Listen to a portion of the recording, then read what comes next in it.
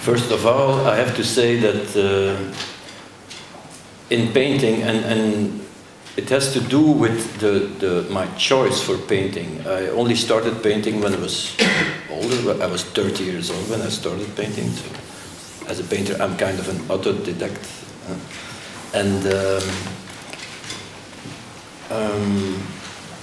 One of the main reasons why I wanted to paint, it was a very rational reason.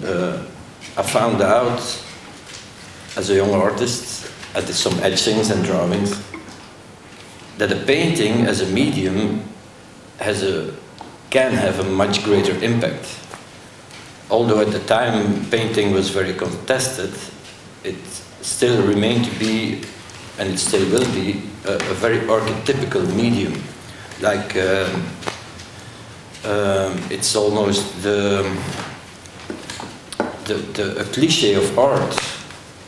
And the fact that it was contested and that the painting for some people is almost, I mean, in the cliché, synonymous to art, that's what I wanted to deal with, really. So, and this show actually is about that. So I think you can, I mean, from my perspective, you cannot choose this medium without relating to its history.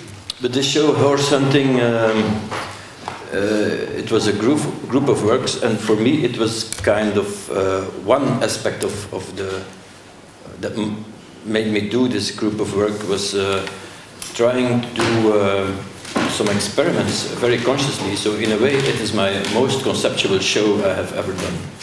I tried to deal with this history in a very direct way.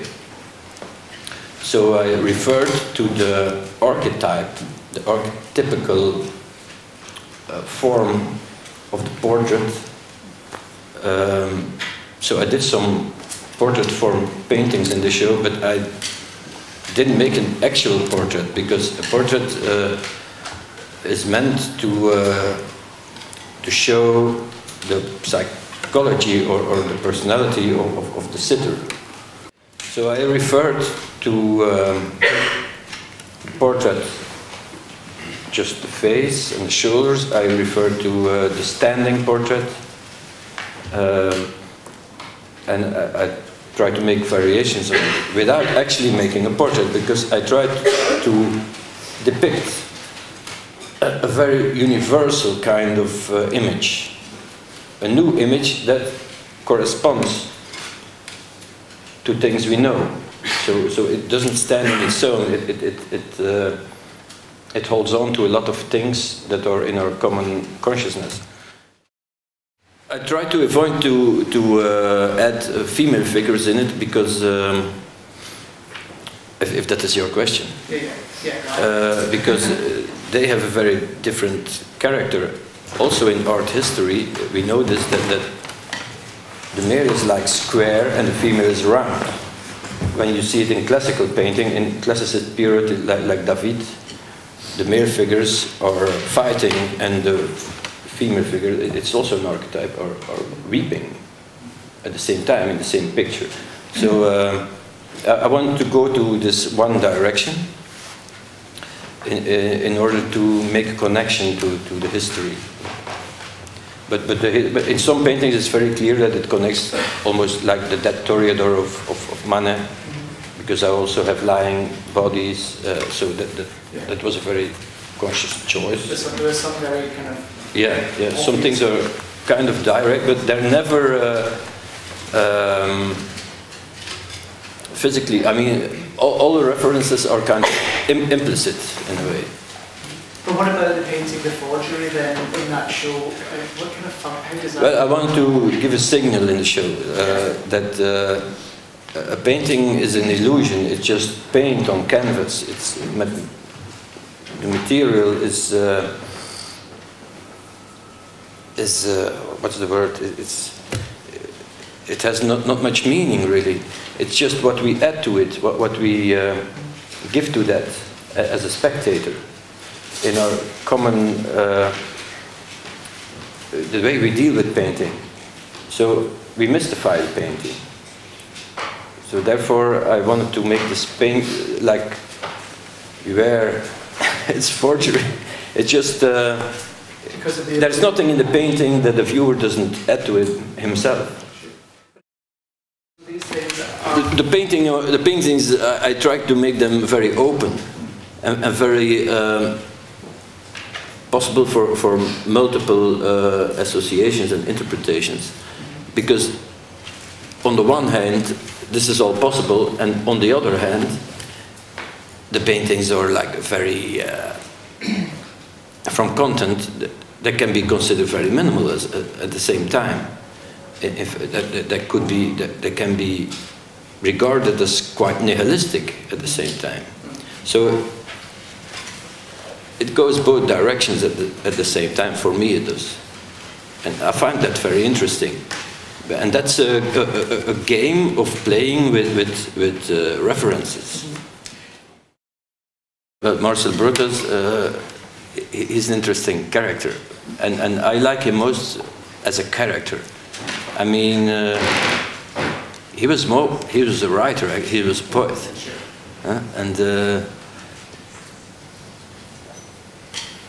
what I appreciate, I really appreciate about him is his attitude. So, but at that time, his attitude, yeah, he was a conceptual artist for a big deal. But if you're a conceptual artist, that's what I'm thinking. Are you?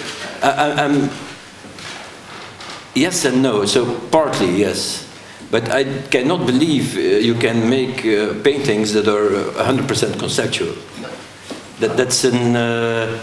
There are artists that are committed that way, but I don't believe in that, because painting always has a very significant romantic element. You cannot wipe that out. I can only speak for myself, but my approach of style in painting is, I consider it as a tool. I need this kind of approach in painting to make the kind of image I want to make. So I consider myself as an inventor of images. Of course, these images are not new because they refer to a lot of other things. I mean, they're sourced. They have roots everywhere. You cannot use the medium of painting today without any romantic connotation. That would be an illusion. That would be wrong, I think. I think this is not possible. Or you become I don't know. Perhaps it is possible. I mean, from the minute the canvas and the paint comes up, it gets theater. Yeah. I mean, painting in itself is a medium, as film is today, as cinema is today, a medium of the artificial. So it has no connection anymore whatsoever to reality or to the real physical world, or it has no documentary purpose anymore. Cinema either. That's why I like experimenting with film also. Yeah, but painting in itself as a medium, a canvas is like a theater stage. Sure. I mean, when you show a painting, you make a stand. I mean, it's a very manifest thing, and it's regarded that way, despite everything that has been discussed about painting. It still works that way. It mystifies, and that's very interesting. So that's one of the main reasons why I chose for painting, because it has this quality. It still has it, and but to come back to the images I try to generate I try to leave them open, because when you deal with an image, we are used to it that the image gives us an illustration of something, gives us meaning, makes things clear. And what I try to do is invent images that cannot be defined, that stand on their own in an artistic context, and you cannot fill it in. So it leaves open, it's like a wound. But the moment you can define an image, it's dead. So I think a painting should be, or an image should be a living thing. It's not just something that is depicted or something that is, it's not just an image.